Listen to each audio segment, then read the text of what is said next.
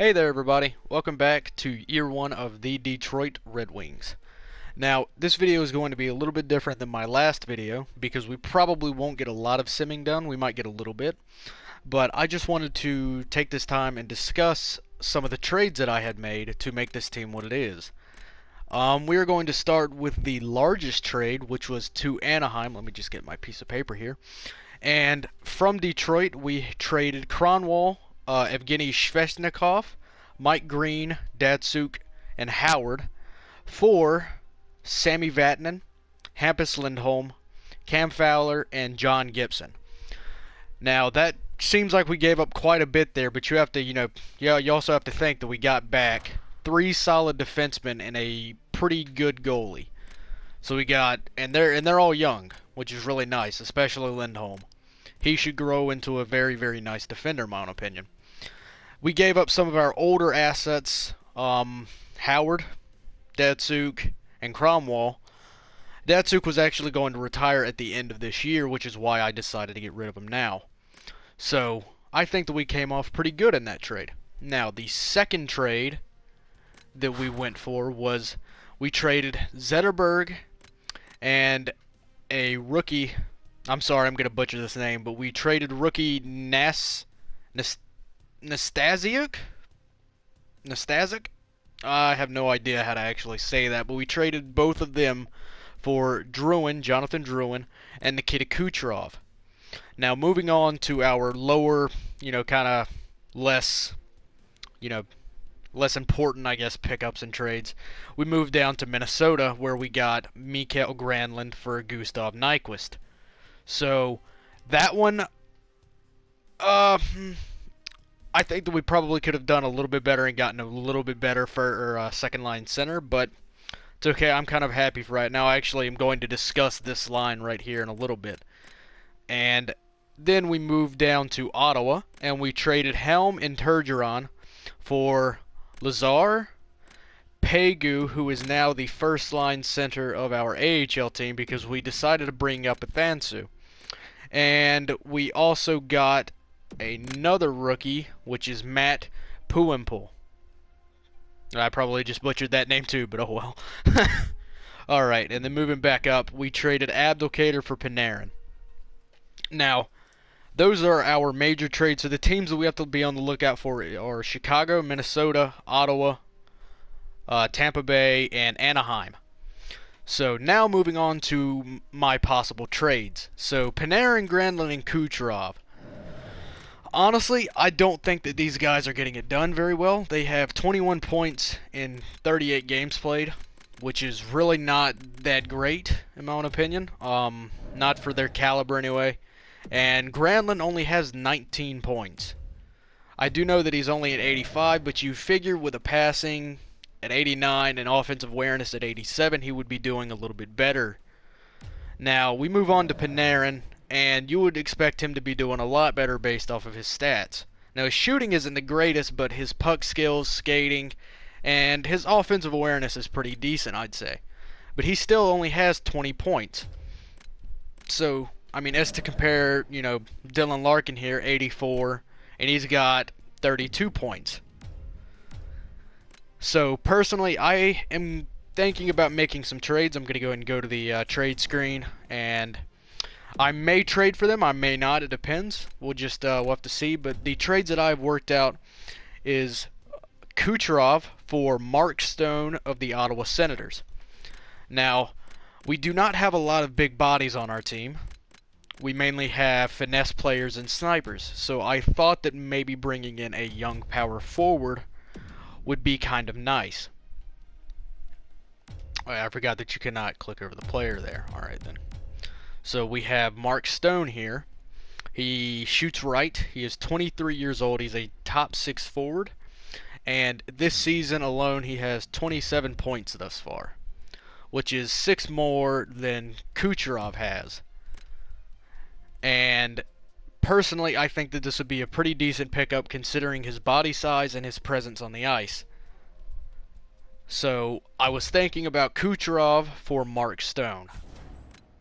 The second trade I have is possibly Panarin for Nichushkin from the Dallas Stars. So 1 second, let's go ahead and see if this would go through just as it is. And of course not. The Ottawa Senators are totally unwilling to part ways with what you've requested from us. You've met our block needs well enough, but the value you have on the table is too far off, so let's... I don't want to give up a whole lot. You know, I don't do a lot of drafting, just because I don't really like drafting all that much. But, let's see. Maybe they will take Kucherov in a second for Mark Stone, and they do. Awesome. Alright, so now we have Mark Stone of the Ottawa Senators. Okay, that's fine. Just edit lines really quick. Now, the second one that I was thinking about was going for Nichushkin of the Dallas Stars. He is a left winger. He is a sniper just like Panarin, but he is 4 years younger if I remember correctly. He is 20. Let's go over to Dallas really quick. There we go. Okay, now let's find forwards, and there he is right there. So he is a... I'm sorry guys, I keep on forgetting that you cannot bring up their player profiles whenever you're at the trade screen. So he is a right wing sniper as well, but I am going to switch him. So, as you can tell, he is 20. He is 4 years younger than Panarin, but he has 6 more points than Panarin. Excuse me. And I think that having a player like this, he is also a big-bodied forward, but he can also put the puck in the net. So I think that trading Panarin for Nichushkin would be rather smart, in my own opinion. Because Panarin, it's hard to say if he's actually going to produce anymore or if he's just pretty much going to dwindle off. Awesome, and they took that deal as well. Great. Alright, let's go ahead and add him really quick to the left wing position. Of course, actually, I think what I'm going to do is actually swap Stone and put Stone on the left since he shoots right. And I just prefer to have my left wingers shoot right and my right wingers shoot left for some weird reason. I guess that's just personal taste, but we'll see how that works. Alright, there we go. Now we've got Mark Stone there, and we also have Nichushkin. Now, the last person that I was thinking about was trading Mikael Granlund for Sam Bennett of the Calgary Flames. Now, Sam Bennett is 3 years younger, or is he actually younger? Let me check really quick. Alright, let's go ahead and go to Sam Bennett really quick. Alright, Sam Bennett, he's a medium tox... Oh, never mind, he is 4 years younger than Mikael Granlund, yet he also has 21 points. So, I do think that Sam Bennett would benefit our team more so than Mikael Granlund because he is going to grow a lot more. Just because he's 19 and Mikael only has, I think, maybe 2 or 3 more years if we're lucky of growth, really. Now, the only other person that I was thinking about possibly trading for was back in Ottawa. Yeah, heck, we've been doing a lot of trading with Ottawa, but is Miku Zibanejad. Mika Zibanejad, sorry. And I don't know how, but he has 35 points in 38 games. I mean, even checking his last year, I mean, he went from 46 points in 80 games played all the way up to 35 points in 38 games played. So, I mean, his stats are pretty decent the way that they are. But personally, I think I would rather trade Mikael Granlund for Sam Bennett at this moment, and we should see how that goes and keep him around for the rest of the season because he is a young one. He's 4 years younger than Mikael Granlund, like I was saying before. And personally, I think that it would end up working out a little bit better. So we're going to see. Awesome, and they accept it. Perfect. Alright, so now all we have to do is add Sam Bennett to our lineup. And we will see how this really young gun squad actually runs. Alrighty, and we'll take a look at all the lines here in just 1 second, so that way you guys can have a good picture of seeing, you know, of recommended line changes and stuff like that.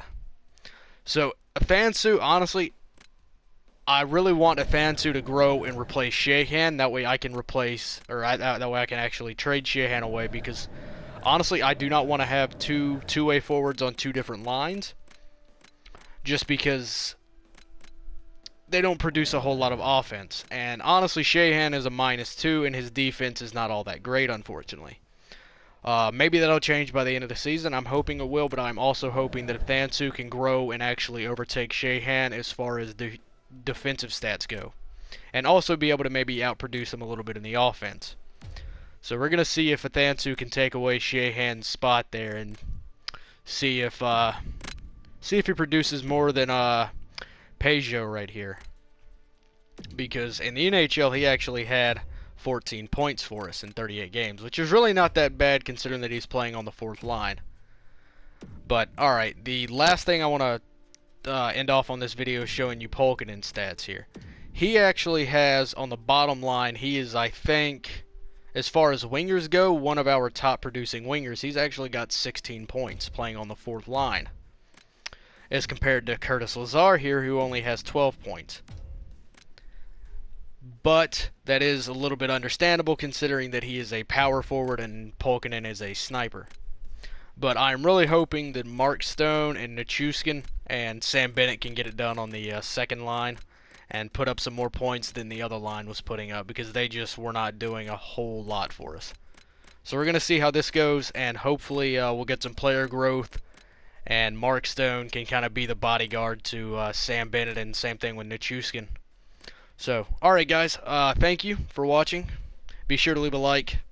If you want to stay up to date on all my GM modes and possible giveaways and HUT and all that, just go ahead and subscribe.